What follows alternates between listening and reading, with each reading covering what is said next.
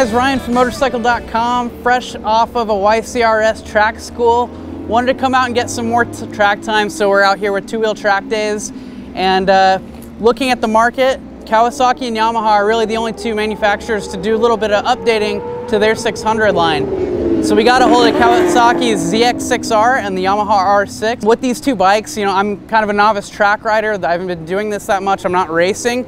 And so I kind of wanted to give you my thoughts on these two bikes given my experience level, because you know it makes a big difference whether you're out there dragging your elbow or if you're newer to track days. The sport bike market isn't exactly booming the way it used to be, but Kawasaki's ZX-6R and Yamaha's R6 are two of the most recently updated, not thoroughly redesigned, but updated bikes. So we got a hold of both of these and wanted to get out here and look at two of the most current 600s on the market, and I wanted to give you my thoughts on how I felt doing track days on both these bikes.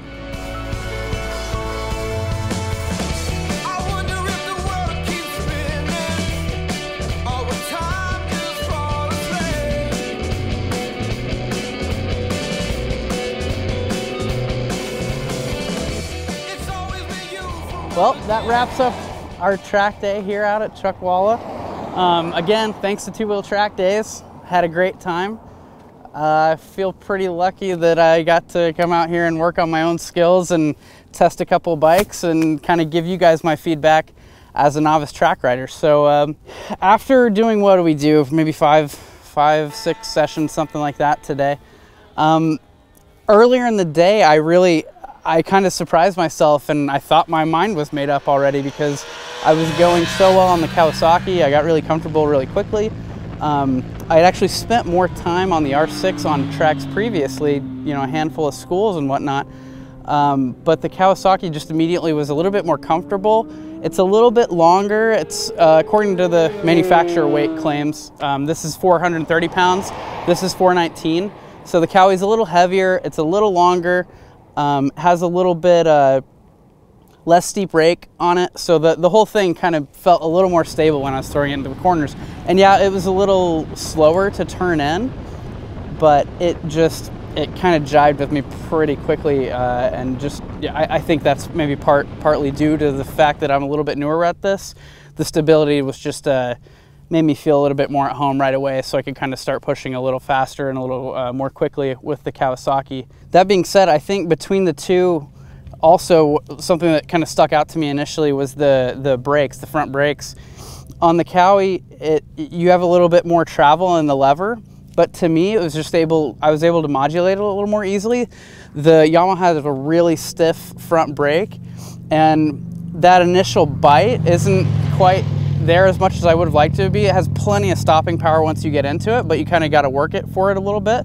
But after spinning laps, you know, I was just kind of going back and forth between the two bikes, and my last session on the Yamaha, I ended up going faster and faster. I felt more comfortable through that entire session and felt myself getting more comfortable exponentially. So I think given more time, I would feel just as comfortable on the R6. I think what it boils down to is the R6 is a little shorter, it's a little lighter, a little bit steeper rake, and it kind of can feel a little twitchy, not quite as stable maybe as the Kawasaki does. So it's quicker to kind of flick around in tighter sections of the track. It's really nimble and really easy to move around. But it kind of took me a little bit more getting up to speed, getting comfortable with the day, having more sessions under my belt, and a little more time under my belt with these two, specifically the Yamaha. One thing that's also of note is the throttle response seemed a little bit smoother on the Kawasaki, whereas on the Yamaha maybe it was a little bit more abrupt, and that was even in standard mode. When Troy Seahan did his review of the 2017 model, he actually mentioned that A is maybe even too abrupt for more novice riders. But between these two, I still found that the R6 had a little bit more of a just abrupt throttle, and the Kawasaki was a little bit easier to be smoother with. Thankfully, we had these both on equal footing with the Metzeler Racetech RRs, which heated up super quick, were really tacky, pretty confidence-inspiring, which made a huge difference for me again. Just the more comfortable you feel and knowing that you've got good rubber and whatnot, that helps out quite a bit too. So thanks Metzeler for that. So engine characteristics, Kawi's got a 636cc engine, so it's a little bit bigger. You know, they call it a cheater engine in the 600 class, but It does have more torque and more horsepower, and again, the Kawi does have a little bit of a bigger engine, and I think the Kawasaki is actually hitting its peak horsepower about 1,000 revs lower at 13.5, whereas the Yamaha's at 14.5. The Yamaha, you can kind of rev the engine out a little bit more. I think it's got about 500 RPM more to redline. But that being said, with the Kawasaki, that bigger engine kind of helps you pull out of corners. It feels like it has a little bit more mid-range, so you can be a little bit lazier with shifting and whatnot, and it's got that grunt down low, sport bike terms down low, so kind of in that mid-range. The ZX-6R also comes with a quick shifter up only.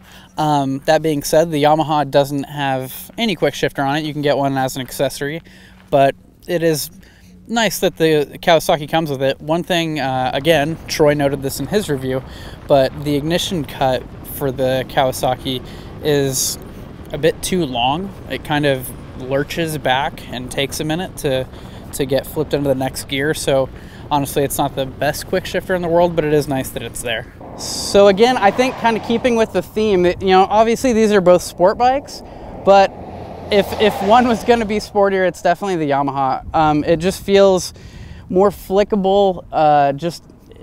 It feels lighter in transitions. It's got a more aggressive seating position. So if you're considering one of these for your only bike, maybe the Kawasaki would get the nod because the R6 riding position is very aggressive. And that kind of comes through in the suspension characteristics I felt today too. The Kawasaki was a little bit more plush. Didn't ever do anything weird for me on the track. I thought it was fine. I would probably tweak some settings and whatnot as I went, but I would start with what it has on it because it's got adjustable suspension up front and in the rear. The Yamaha out of the box is quite a bit stiffer suspension, both front and rear. Again, it's fully adjustable, so you can tweak that, and you know, if you need to change spring rates, you can do that too. So all these things can be adjusted, especially if you're planning on doing track days all the time. These are things you're going to tweak to make yourself more comfortable on the track. Evans asked me who was the winner earlier, and I kind of feel like I'm the winner here because I got to come out here and ride both these bikes at the track. As far as which bike would I take to do track days on, it's difficult because I came in and I got a few sessions under my belt on the Kawi, and I kept telling Evans, I was like, this is crazy. I thought I really liked the R6, but I had so much fun on the Kawasaki. And Evans even told me, he's like, you look more comfortable on that immediately. And until this last session, I might have still agreed with that. But this last session, I kind of started, I think, riding the Yamaha a little bit more like it was supposed to be ridden, and kind of using that flickability and just getting used to the bike, because something that we have to do in my line of work is be adaptable, and we have to adapt to these motorcycles. And I think it just took me a little bit longer on the Yamaha.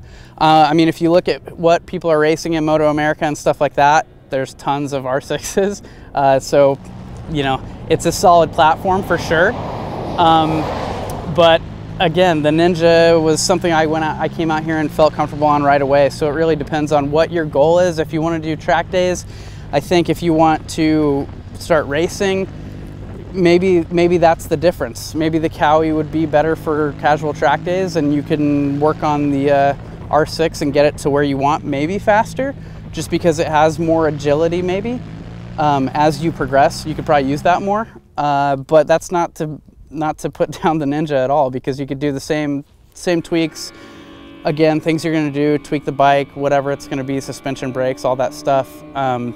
There's a lot of options for both of these bikes out there, so really you probably can't go wrong with either one. But there is one big sticking point, and that's price. Kawasaki came up with this kind of slightly revised bike in 2019, and they brought it out at a price point of 10 grand for the non-ABS model. For $1,000 more, you can add ABS to that, and the Yamaha is coming in at 12 too. So for 2,200 bucks that you save with the Kawasaki, you can probably do a fair bit of work and maybe get it set up the way you want it. So definitely something to consider. So for me today, I think overall, because it didn't take me all day to get super comfortable, I picked the Kawasaki. I had a good time, started dragging knees on that thing fairly quickly, and I definitely would go out and do sessions on both of these, but I'd be happy to get back out there on the Kawi. And thanks to Two Wheel Track Days for having us out here.